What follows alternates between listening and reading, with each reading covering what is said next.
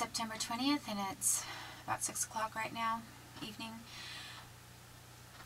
I mentioned what happened when police arrested me prior to my attempt to go to a reporter with a story. The reason why I didn't contact the reporter from the Wenatchee World after I was released from jail is because I was intimidated, because what they had done to me basically worked. The FBI and the police worked together. I knew that the FBI was involved. I knew that no judge and no law enforcement professional in their right mind would do such a thing unless they felt they had the FBI backing them in some way. So basically, I was intimidated from going to the media and telling my story by a false arrest and then an imprisonment when I hadn't done anything wrong. So I actually, to be honest, I made no attempt whatsoever to try to contact the reporter after that. My free speech was sufficiently quashed because of what they had done to me. I was also pregnant at the time, and instead of going to a reporter, going back to that reporter and trying to have the story told, instead I was being forced to deal with this lawyer who was trying to blackmail me into taking a plea bargain when I hadn't done anything wrong.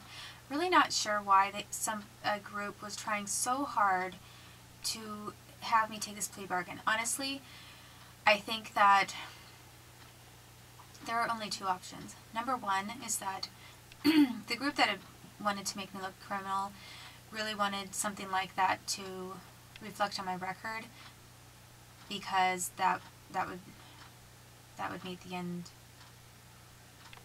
to the means or whatever.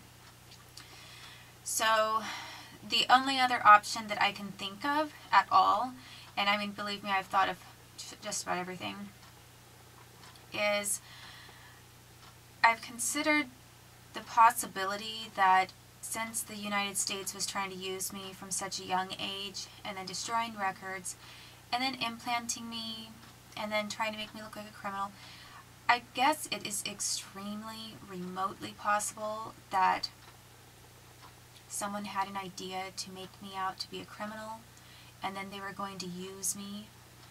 I mean, I'm not sure, use me in a criminal sense, like what, like Fast and Furious, you know, I suddenly have this criminal-looking record, so then it makes me credible to the people that some government person wants me to get close to. I really have no idea. That seems like very far-stretched idea to me. I think that the main reason that what happened is because people really truly wanted me to sound bad. So I was having to deal with that, and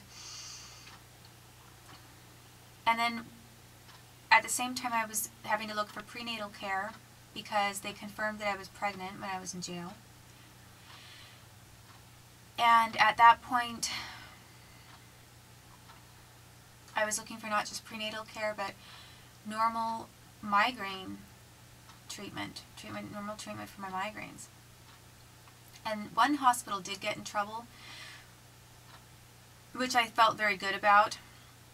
I mean, I felt a small sense of satisfaction that they got in trouble, because after repeatedly refusing to treat my migraines, they had their status, hospitals and medical facilities get ranked according to what their abilities are and what they're qualified to do. And they get ranked, you know, at certain levels. I can't remember how it works, but if you're, for example, a level 5 hospital, it means that you can handle the worst crisis imaginable and the biggest emergencies. Everything from head traumas to neck injuries to complicated surgeries, and you name it. Then A step down from that would be another level, which is, you can handle most complicated things, but if it goes into head injuries, you're required by law to life flight the patient to a different hospital. So they lost their status as a higher level hospital after what they were doing with me. And the reason was that somebody investigated and said that you don't have enough neurologists and people who understand what head injuries and migraines and that kind of thing, how to determine that sort of an injury. So we're requiring that you life flight anybody with that kind of thing. So they did get dropped down a grade. However, nobody compensated me for what was going on. I mean, my life was not, it wasn't my choice to be a walking guinea pig and a walking radar of injustice. And the very few good things that I saw come out of it, such as a hospital getting dropped down a grade rightfully, that was few and far between. I received absolutely zero benefit from pretty much anything that happened. Most of what happened to me was just malicious. It ruined my life. It was destructive. So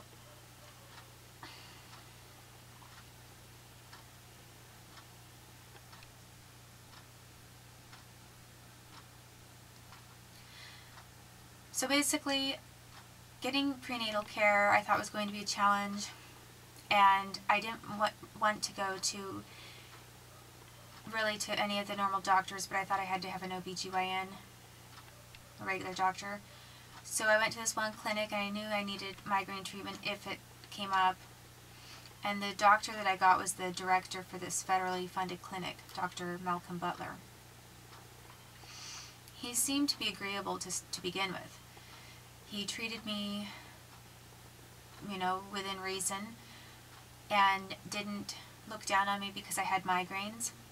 And most likely, if he was the director of a federally funded clinic, it's because he and his father was on some sort of board for the University of Washington, which is a very experimental hospital, as in they experiment on human beings there.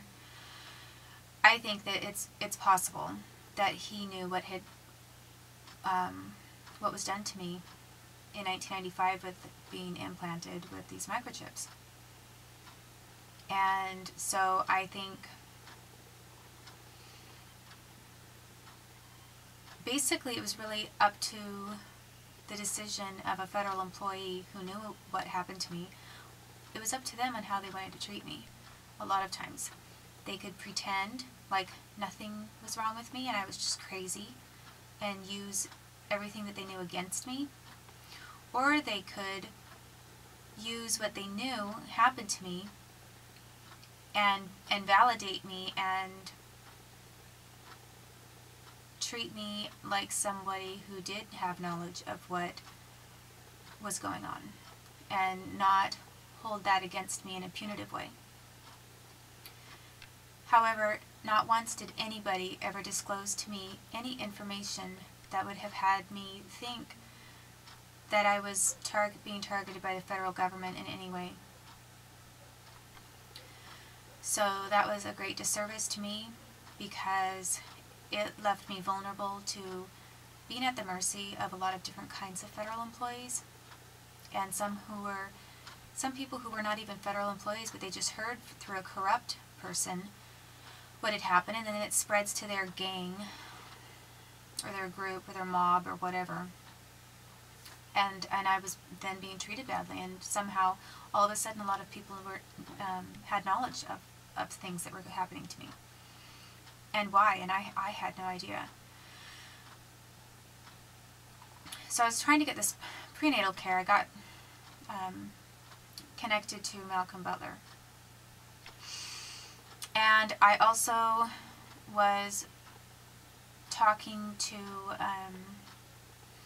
I decided I wanted a midwife, so I thought I might try that too and maybe use them in conjunction, or just have the midwife deliver my baby and have sort of my prenatal care before I had the baby monitored by Dr. Malcolm Butler.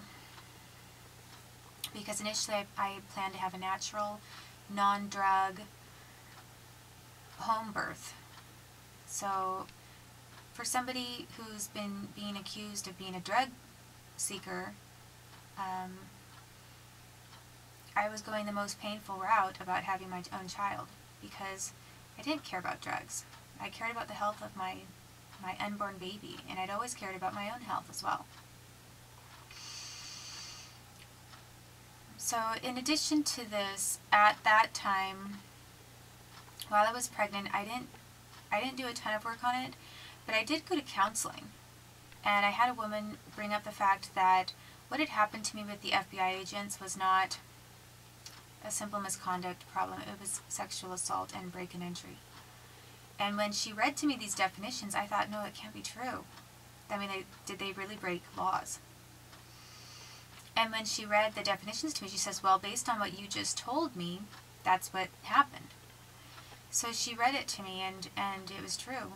The definition for sexual harassment, which the FBI hadn't been willing to disclose to me, it met everything that I was telling her and that I'd told them, and my story hadn't ever changed. I just didn't know what to call it. And I didn't know that they had actually broken laws. I was starting to, I did think that they had possibly something to do with hate crime, or my litigation, or people involved in the litigation.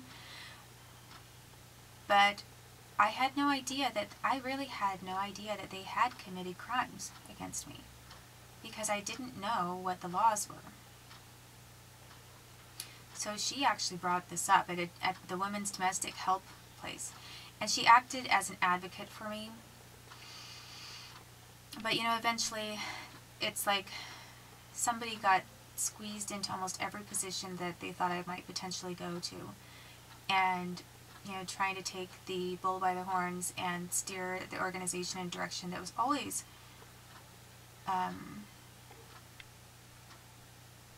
going right towards my gut, basically. Always aiming for where they thought it would hurt me the most and impale me the best, in the eyes of the public and anyone else who might be looking in to check on something. So during this time with my son, my entire objective was to fill my surroundings with music, stories, like rhymes and things, rhyming sounds, interesting sounds,